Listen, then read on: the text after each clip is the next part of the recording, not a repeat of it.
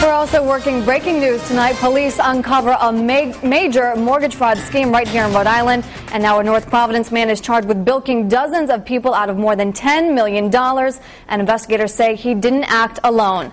Eyewitness News reporter Sean Daly is live at State Police headquarters in Scituate, where a news conference just wrapped up. He joins us now with the breaking details. Yes, Aaron, the state police say a 75-year-old North Providence man cooked up an elaborate and illegal mortgage fraud scheme through which dozens of people lost more than $10 million. Top state police troopers faced news cameras less than an hour ago and revealed the results of a 2-year investigation into what they say is massive real estate fraud.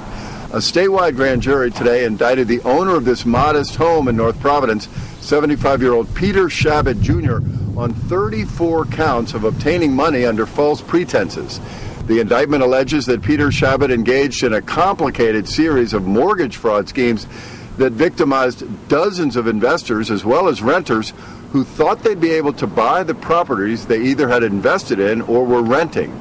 The victims lost more than $10 million. Mr. Shabbat was obviously more concerned with stealing every dime he could under any means possible at a time when, frankly, our economy was in collapse because of the subprime lending market and culprits like this.